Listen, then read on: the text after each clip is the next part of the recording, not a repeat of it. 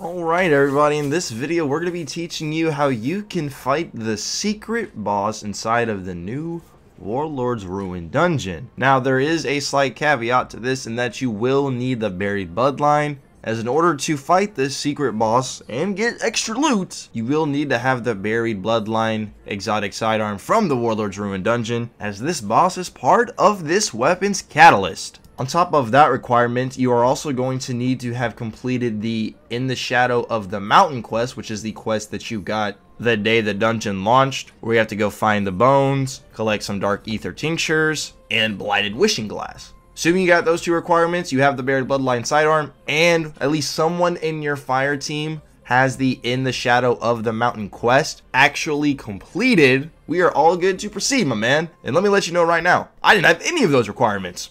Shout out to my homies, man. Alright, so we're going to begin right after we defeat Rat Hill, the first boss, as the first catalyst puzzle is going to take place in the jail. Now, follow with me here, as explaining how this works might be a little complicated, but it's actually very simple in practice. So basically, you're going to see this taken orb behind a set of bars, and when you shoot it, some torches are going to line up. Along with those torches lining up, you're going to have some of those totems spawn. The torches that light up are your key code, meaning whatever torches pop up, you're going to have to cleanse those corresponding totems. And when looking at the bars in which the torches spawn, the back left, that's 1. The middle left would be 2. The closest to the left would be 3, and then the one on the back right would be 4. And now the totems, they are also numbered. If we're still using the bars as a reference, the totem that spawns in the right room when looking at the bars would be totem number 1. The one right across from that would be totem number 2. The one to the left of number 2 would be number 3. And the one that's across number 3, kind of away from all of the other ones near the exit, would be number 4. You're going to cleanse the same totems. The torches that light up will tell you which totems to cleanse. And just to give you a bit more of an example, I'm going to go ahead and play this clip without my commentary. That's far. You're supposed to do something after you? You're supposed to do these in order?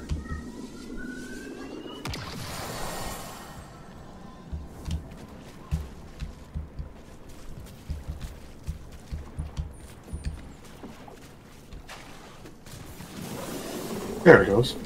Sweet. Now the second puzzle is going to take place at the bridge right before the ogre boss. And as we're on the way traversing the area 2 there, let me just take this time to remind you, if you ever want to get your games and DLC for a cheaper price, you can go ahead over to Instant Gaming. It'll be the top link in the description. Save yourself some money on games and their DLC. Now this puzzle is going to follow the same pattern or formula as the first one. We're going to shoot a taken orb. It's going to light up some torches, which is going to once again be our key code for the totems that we need to stand and cleanse. The taken orb is going to be right behind the castle. If you're standing on the bridge, turn around, it'll be up and to the left. And then the torches are going to be along the wall of the castle, and the totems are going to be on the jumping platforms, that some of which have the falling snow if you stand on them. You'll see in the video. Now for this puzzle, instead of having 4 torches, there are going to be a total of 5. Torch 1 is going to be the one that's closest to the bridge, and torch 5 is going to be at the far of the right if you're just standing on the actual isolated platforms and you're just looking at them. Left to right, 1 through 5. They're really easy to match up because, I don't know how to explain it, but it's very simple. It's easier than the first one.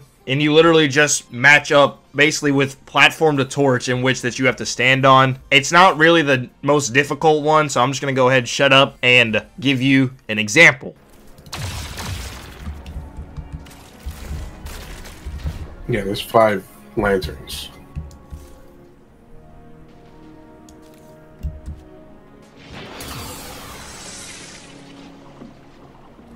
It's different this time. You're at 1, that's 2, and 3. 1, 2, 3. Go back to your spot, this. Did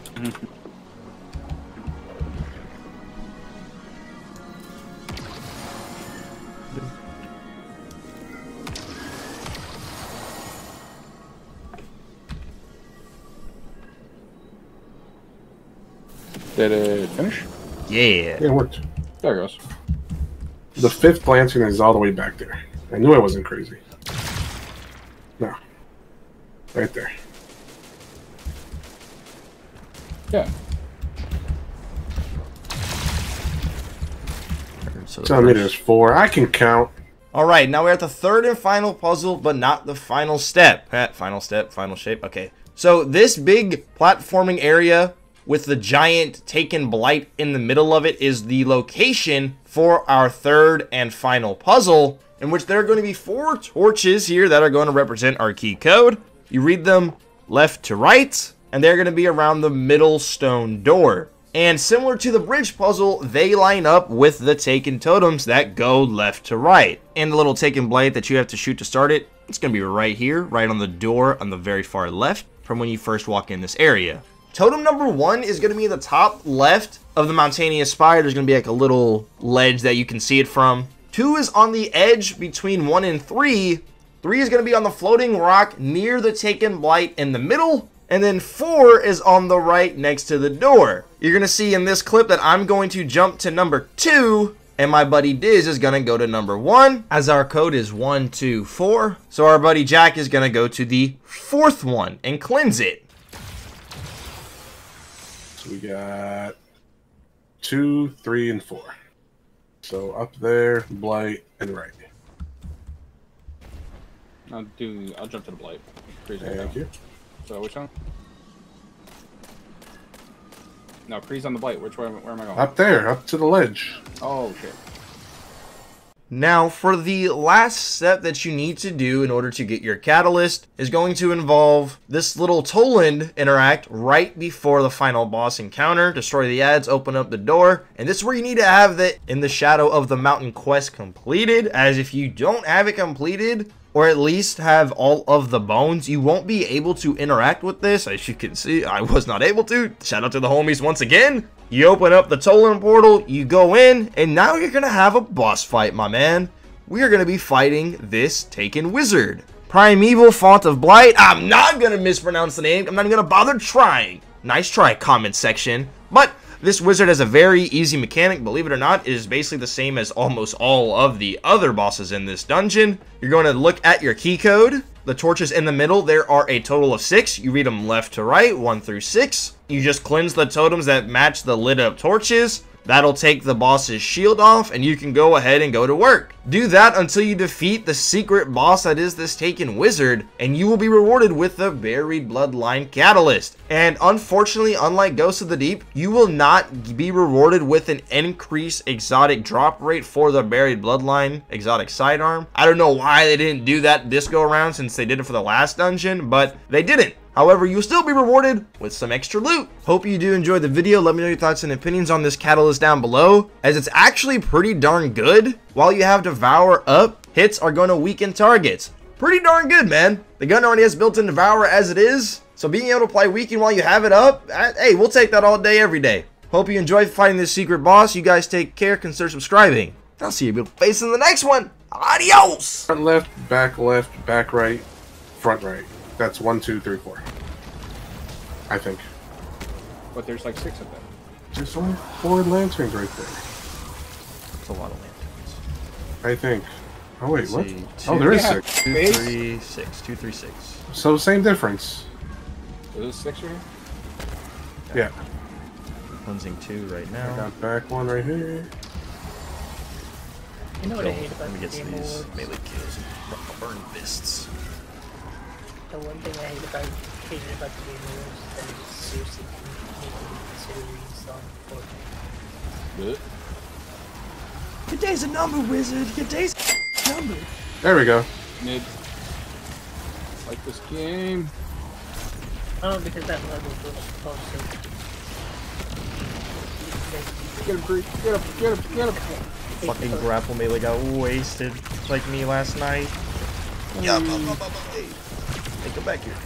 Hey, come back. I have no idea this sucks.